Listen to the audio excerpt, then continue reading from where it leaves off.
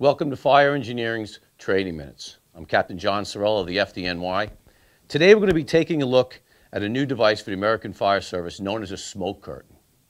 This smoke curtain is not to be confused with a KO curtain, which is a device used on the exterior of buildings in wind-impacted fires to block the wind.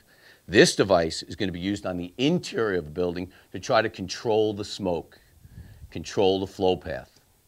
In this particular structure that we're in now, we have an enclosed interior stairwell, very similar to a residential high-rise building. In this scenario, we're going to give you actually two scenarios, but in this scenario, one, we're going to be getting to the fire floor and we're going to check the interior hallway of that high-rise multiple dwelling. If we have a high heat and smoke condition in that hallway, we're going to implement this tool right at that doorway. And what the object of this tool is to be is we're trying to contain the smoke on the fire floor.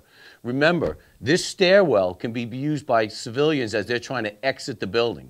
We don't want to contaminate it with smoke.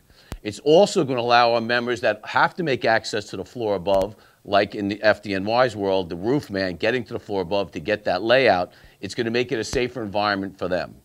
So now let's have a firefighter come up, implement this tool, and we'll see what it looks like.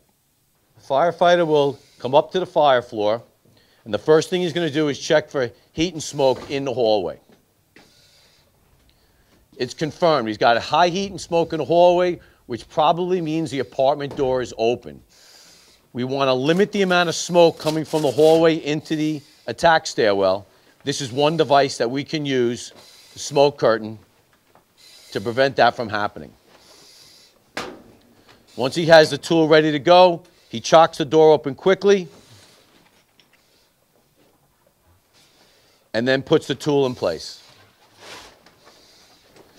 The tool goes in the upper portions of the doorway. It expands.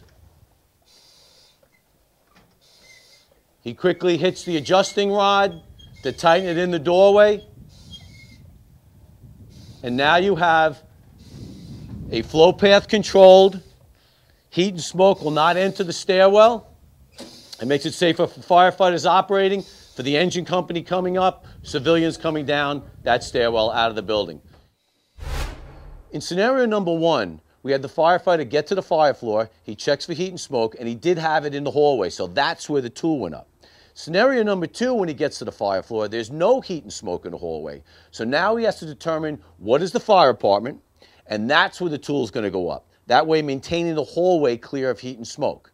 So understand, when we put that tool up in the apartment doorway, the door swings inward. We can place the tool in place, either force the door first, or put the tool in place and then force the door, but the whole time he's going to maintain the flow path control of no heat and smoke going into either the stairwell or the hallway, depending on what type of building we're in.